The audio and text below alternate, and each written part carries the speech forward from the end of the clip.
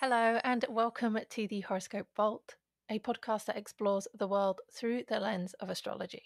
Because this world is doing so much, there's a lot going on. And if you're here, it's probably because at some point you've thought there is more to life than meets the eye. This is where I share translated astrological symbolism, ancient techniques made modern, to support you in making more confident decisions.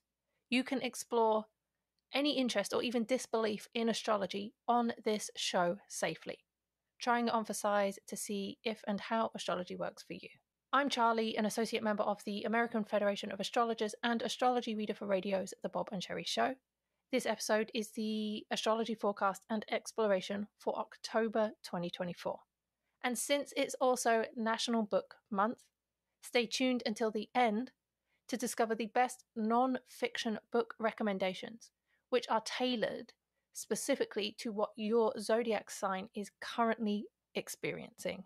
These book recommendations are on point with what your sign is evolving through. So the main themes of October are correction, followed by analysis, followed by intuition, followed by transformation, followed by refinement, and then the last theme is about choosing your struggles wisely. So for October 1st and the 2nd, the Sun conjuncts Mercury, and the 1st of October is really some information or opinions shared that requires correction. This is just correction as the first theme, happening through communication or some kind of contact with others. It's going to be collaboration in a beneficial way, or it's going to be differences that help you see what is and isn't working for you. And then October the 2nd, the new moon Libra eclipse is a chance for a fresh start. It has to be. It's a once and for all kind of fresh start, and some things might be said, or you may be preparing for things to be said. This is using the voice, not submitting, and not compromising against your best interests. And the opening of October really ramps that up. Libra is the sign of compromise, but this must be in your favor. So this is not going against your needs. And there are some zodiac sign specific episodes that detail the new moon Libra eclipse a little bit more, so I'll link those below. October the 3rd to the 7th, the turn of a theme is about analysis, which is simply that after the correction or the need for correction is highlighted, you'll realize and recognize what is practical and what parts of that deserve attention right now. This is a little bit of determination, motivation. It's feeling ambitious to improve on things, but there is some agitation and frustration because things don't move as quickly as the mind or the ego desires. There's just a lot to be said for delayed gratification here. The Mercury-Mars square during this time frame, around the 5th or 6th of October, reflects tension between thoughts, which is Mercury, and actions, which is Mars, creating a challenge in decision-making and communication. And in the context of delayed gratification, this aspect can signify this kind of inner struggle between the impulsive urge to act now, to act quickly, Mars, and then the need to think things through or plan carefully, Mercury. The lesson here is about balancing impulsiveness with reflection to achieve long-lasting rewards, even if it requires waiting for those rewards. The next theme from October 8th to the 13th is intuition, which is a message of feeling like you're getting on the right path, despite the recent difficulties.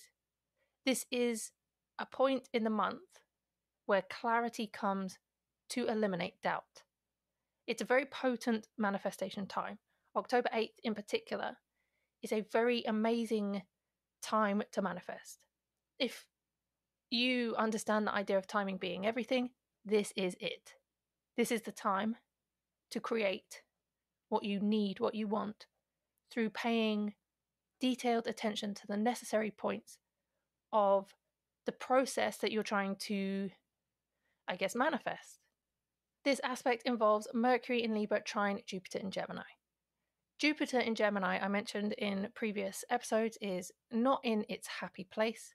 Jupiter in Gemini is in detriment, simply because Jupiter is in the opposite sign from its home sign. So it is the furthest away from home that it can be. You might experience this as having a difficult time making things happen, not an impossible time, but a difficult time.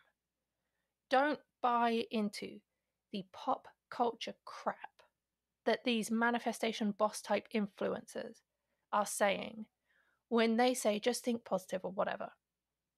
That can work. I'm not denying it in its entirety. Absolutely, positive thinking can work, but you've got to be in the right environment for it. And this ain't it. It's right now, the world is a challenging environment where success is not impossible, it's just harder. It takes more effort than simply positive thinking. And so this intuitive theme time frame is the nicest of a recent bad bunch, where you take your life by the reins and you focus your attention on the steps, the detailed steps that are required to achieve the certain outcome that you want. So it's effort, but it's a very well executed effort. Manifestation during this time is simply getting on your preferred search engine or reading relevant books and then kind of jotting out, noting out the steps that are needed on the way towards your goal, and then going through those steps, one ladder rung at a time, not winging it. This is active manifestation, which is you doing the deeds under clear instruction or guidelines, sticking to the guidelines. And with Venus in Scorpio trining Mars in Cancer during this time too, there's clarity in action where you find the method or the formula that, despite previous uncertainty, is assured to lead you to the specific success that you are currently pursuing. October 14th to the 19th is the budding of, it's the start of transformation. This is transforming actions into material things and goods. Very relevant following on from the October 8th manifestation portal. And so the 14th to the 19th of October indicates business success, social success, spiritual success through transcendence. The biggest point of this, I would have to say, is going to be October 14th, the Venus opposite Uranus aspect. Now, during this time frame, Venus in Scorpio enters what's known as the millionaire's degree. There are a couple of millionaire's degrees on the astrology wheel. One of them is 29 degrees of Cancer. Another is 29 degrees of Leo. And then 25 to 29 degrees of Scorpio, as well as 0 degrees of Sagittarius, all millionaire's degrees. These degrees point to the potential accruing of great amassing greatness, great wealth in something. It might be money, it might be health. There are, many different ways to experience quote unquote wealth. And Venus entering this millionaire's wealthy Scorpio degree is a strong indicator of time to prosper with something. This can be wealth of health if you're a Gemini. It can be wealth from investments or wealth from time spent being creative if you're Cancer. It can be credit, health, wealth if you're Aries. And if you're Taurus, wealth comes from collaboration. For Leo, it's wealth in your home life. So that could be real estate or work that you do from home. Virgo, this is wealth through educational pursuits. Libra, it's income, wealth from a job that you do. Scorpio, personal wealth management. Sagittarius, wealth of wisdom. So using the lessons of the past brings you material growth if you use your wisdom correctly. Capricorn, wealth comes from the correct networks you form, the correct people you connect with. Aquarius, this is focus on wealth for your future. And Pisces, it's wealth of your experiences. So the things that you have stories to tell about being turned into accumulation by giving them away to others and being compensated in return. And it's important to remember that where there is wealth, there is also anti-wealth or poverty. So it's not a given that you just get this good stuff, right? It's more so that as long as your pursuit contributes to things outside of yourself as well as yourself, both of those boxes must be ticked, then you win the ticket. I will probably do a Millionaire's Degree episode for that specific week, so make sure you're following the show if you want to know more about Venus moving through the wealth degree upcoming. But Venus opposite Uranus, Venus in this affluent degree, is about being careful of who you are connected with, and not just connected with, but entangled with. Forming close ties with untrustworthy or dishonest individuals can harm your prosperity and your abundance. And this might show up as dissatisfaction with one or more of your relationships, or it's the desire to be around different people now. You might feel like the grass is greener everywhere else except for where you are. The idea is realization of being tied to people who are toxic relationships or just otherwise draining connections. These connections hinder personal growth, success, or well-being by consuming energy, resources, or emotional stability. And these ties may cause a sabotage of your progress, where your goals are undermined by someone else's behaviors or actions. It might just be that connections are a negative influence. Like being around pessimistic or dishonest people can really, truly affect both your mindset and your decisions. It's just the energy drain of constantly giving to unreciprocating or manipulative individuals, and it can cause stagnation in your own experience. Being tied to people who resist growth can keep you from growing. This point, October 14th, might be an offering of seeing how breaking free from those connections is important to foster more positive relationships that uplift and support your wealth and prosperity. And then another pivotal aspect or moment during this specific theme time frame is the October 17th full moon, with its message of self-actualization. If you've been waiting for the fulfillment and the actualization of your purpose, this indicates the end to whatever has been preventing that. This time frame is very self-based. Whether you're in a partnership or not, collaborating or not, there is emphasis on putting the self first here for growth that is self-fulfilling. And naturally, that leads to living a life of influence that is correct for you.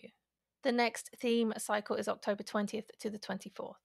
This is refinement and rejuvenation, which is like returning to your natural desires and the recharging of batteries that comes from making small progress towards your aspirations. The Mercury-Saturn trine during this time offers you the space to be more logical, more clear-headed. The time frame supports you in tackling difficult problems with success. And this might mean momentarily withdrawing to protect yourself from being overwhelmed. This suggests a moment of complete renewal, where embracing a new form, locking onto the new potential ahead, makes you immune to the criticism and the problems of what has been left behind. For Aries, you have a career decision to make, leaving something behind for good. Taurus, you are forced to travel. You absolutely have to travel. And this travel answers all kinds of mental inquiries that you've been wondering about, all these questions, and brings you clarity of closure.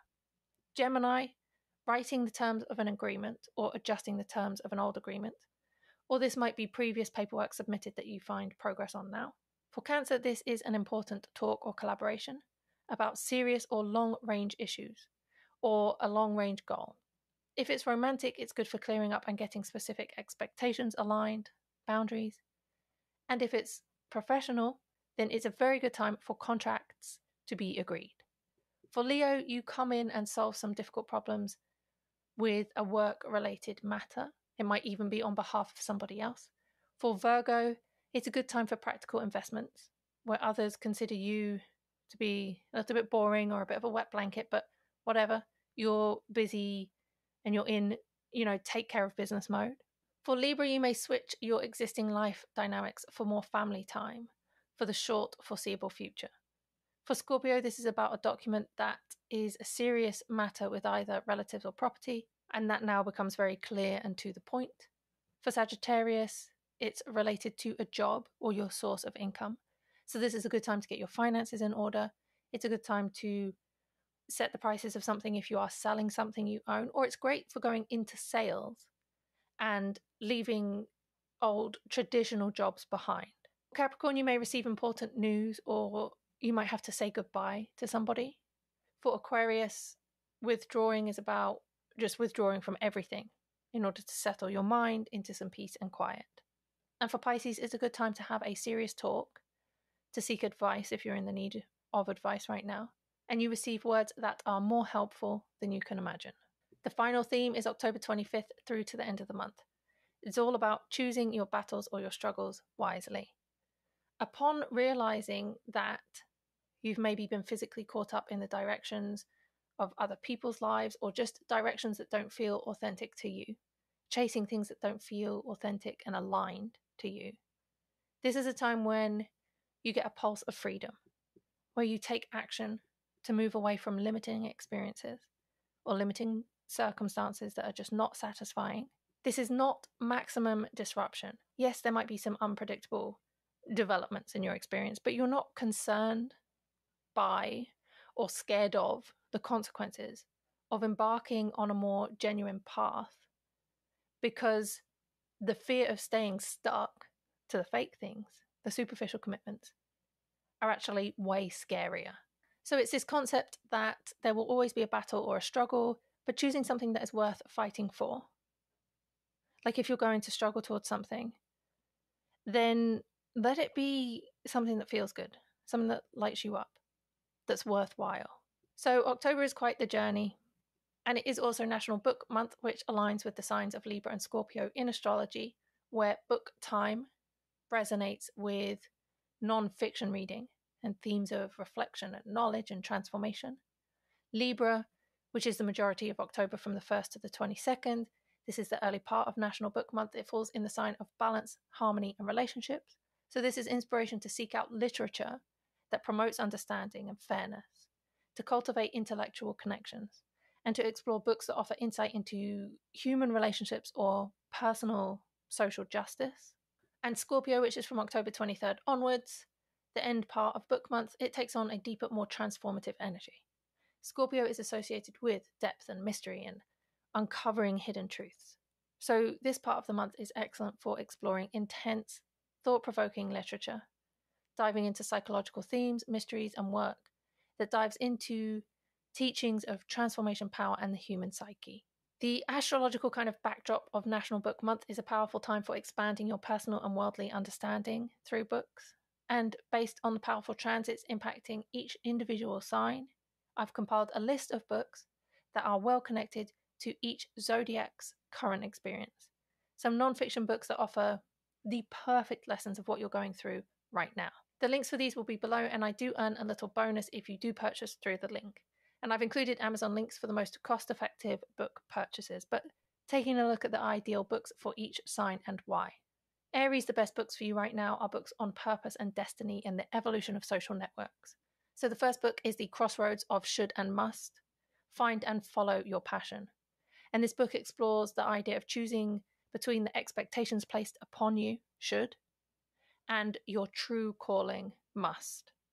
It guides you to walk confidently towards your purpose and listen to your inner voice.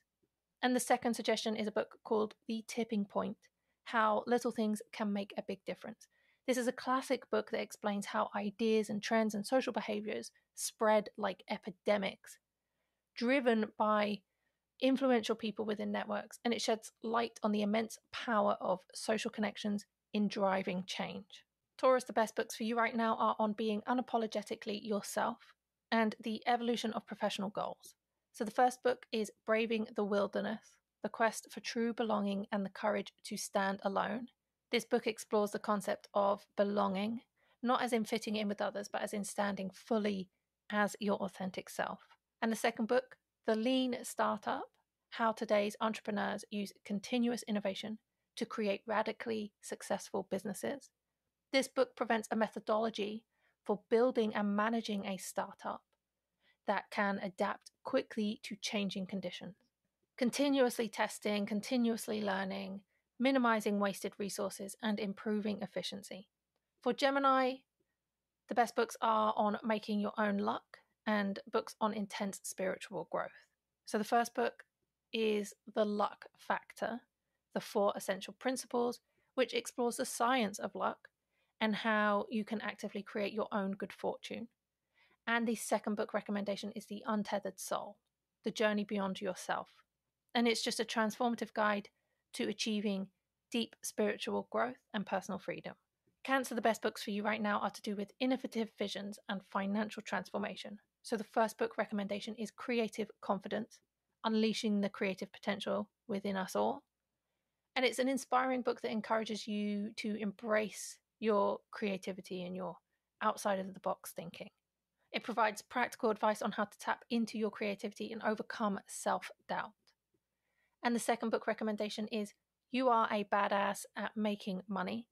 It's just a motivational and empowering book that encourages you to shift your mindset around money and financial success. And the book blends humor with practical advice and personal anecdotes, really helping you break free from limiting beliefs about wealth.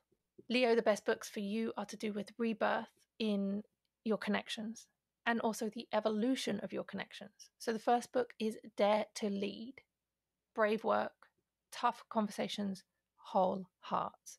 And this is just a powerful guide to leadership. And it emphasizes the importance of your own vulnerability alongside your courage and your emotional intelligence in building strong alliances, both in your personal and professional life. And the second recommendation is The Power of Connection. It's how relationships help you heal. It's a profound exploration of the healing power found in genuine human-to-human connections.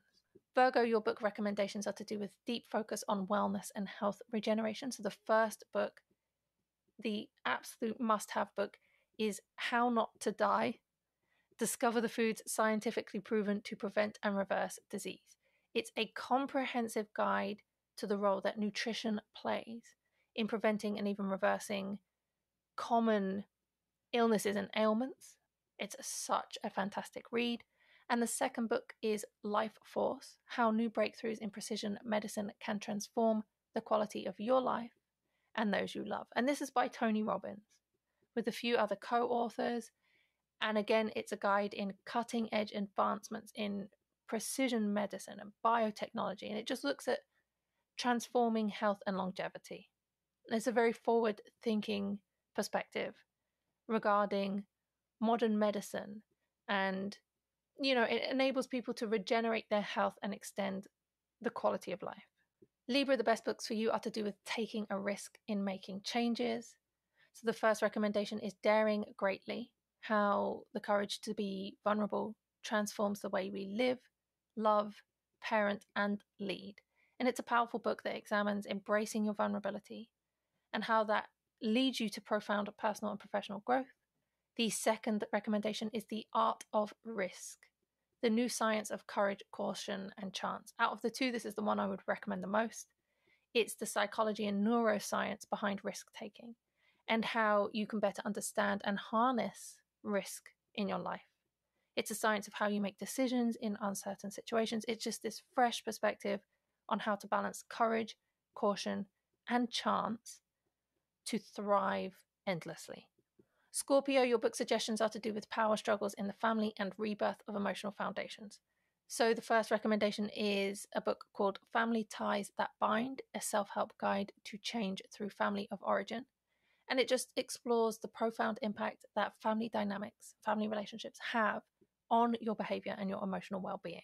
The second book recommendation is It Didn't Start With You, how inherited family trauma shapes who we are. And this explores the concept of inherited family trauma and how family emotional wounds can be passed down through generations. Sagittarius, books on time, being, money, and the evolution of managing your mindset seem to be the best option. And the first recommendation is a book called Deep Work, Rules for Focused Success in a Distracted World. This is a guide that kind of advocates for the importance of focused, distraction-free living for achieving high levels of productivity and success in this increasingly chaotic, distraction-filled existence. And the second book recommendation is The Psychology of Money, Timeless Lessons on Wealth, Greed, and Happiness. It offers insightful perspectives on how your attitude and behaviors towards money shapes your financial decisions and your overall monetary well-being. Capricorn, the best books for you are to do with control of wealth and developing motivated negotiations in partnerships. So the first book recommendation is The Automatic Millionaire, a powerful one-step plan to live and finish rich. It just outlines a very straightforward approach to building wealth automatically through very smart financial habits and consistent saving. It makes it easier to achieve financial goals without all of the overly complex planning. And the second book recommendation is Difficult Conversations, How to Discuss What Matters Most. This is a kind of guide on effectively managing challenging conversations, including personal and professional. And the book just combines insights from psychology and conflict resolution to provide you with more practical tools for navigating those difficult discussions. Aquarius, the best book recommendations for you are on rebirth of identity and unconventional self-reinvention. So the first recommendation is going to be The Art of Possibility, Transforming Professional and Personal Life. This is an inspiring book that encourages you to embrace a mindset of possibility in anything. It's creativity in your professional and personal experience, giving you a framework for shifting your perspective and unlocking new potential. And the second book recommendation is Atomic Habits, an easy and proven way to build good habits and break bad ones. This is a highly acclaimed book, and it provides a very comprehensive framework for understanding how habits are formed and how they can be changed. And for Pisces, the book recommendations are about letting go of the past and empowerment through surrender. So the first book I'm going to suggest is a book called The Gifts of Imperfection, Let Go of Who You Think You're Supposed to Be. This just encourages you to embrace every part of yourself, including the imperfections, and let go of all those societal expectations and help you develop more self-acceptance. And the second book is kind of my favorite, The Subtle Art of Not Giving a F-U-C-K. I don't know if I can say it on this podcast because I have to normally press a button that says that I don't curse in it, but The Subtle Art of Not Giving a Beep. And it's a counterintuitive approach to living the good life. This is a very refreshing take on self-help, and it challenges conventional wisdom about what it takes to be happy and successful. This is a very grounded approach to life and emphasizes the importance of focusing on what truly matters and just letting go of the things that don't. And so that's it for this episode. Happy book month, happy spooky season. And until next time, bye.